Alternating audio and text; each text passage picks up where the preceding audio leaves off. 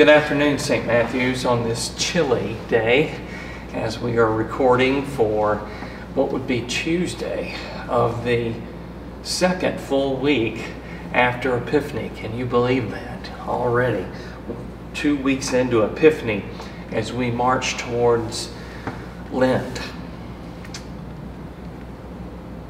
Today, an order of service for noonday begins on page 103. Page 103 in your books of common prayer. Let us enter into God's courts. O God, make speed to save us. Glory to the Father, and to the Son, and to the Holy Spirit, as it was in the beginning, is now, and will be forever. Amen. Alleluia. And now, turning the page, let us read together in unison Psalm 121. And that is found right there on page 104. I lift up my eyes to the hills. From where is my help to come? My help comes from the Lord, the maker of heaven and earth. He will not let your foot be moved, and he who watches over you will not fall asleep. Behold, he who keeps watch over Israel shall neither slumber nor sleep. The Lord himself watches over you.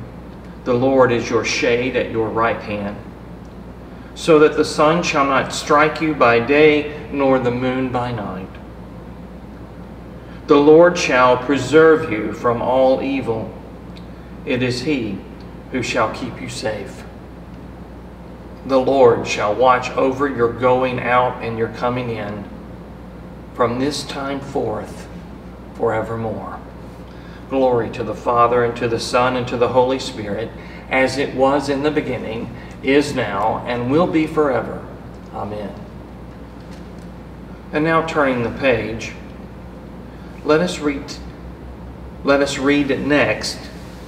From the rising of the sun to its setting, my name shall be great among the nations, and in every place incense shall be offered to my name, and a pure offering. For my name shall be great among the nations, says the Lord of hosts. A reading from Malachi. Lord, have mercy. Lord, have mercy. Our Father, who art in heaven, hallowed be thy name.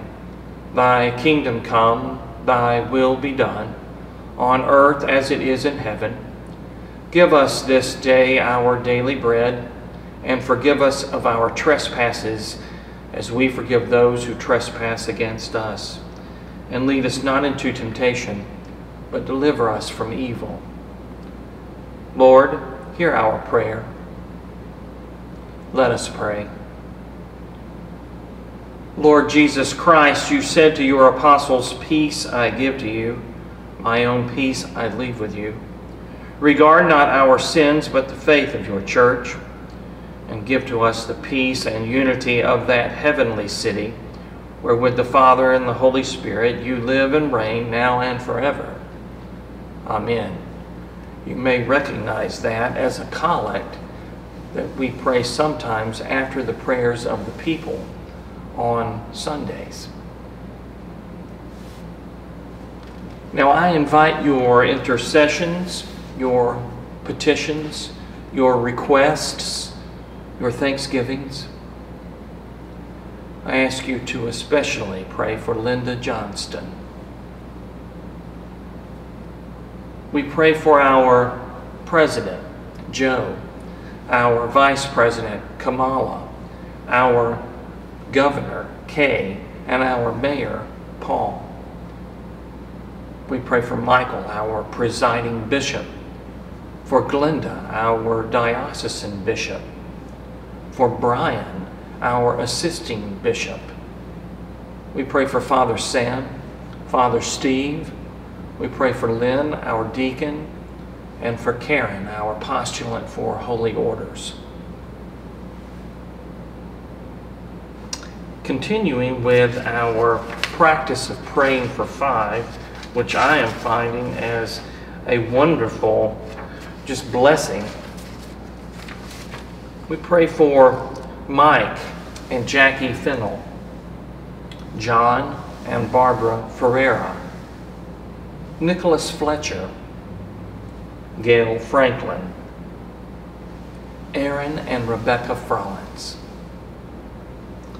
Okay, St. Matthews, I look forward to seeing you tomorrow for noon Eucharist as we gather every Wednesday. Until then, take care of each other. Take care of yourselves. Peace of our Lord.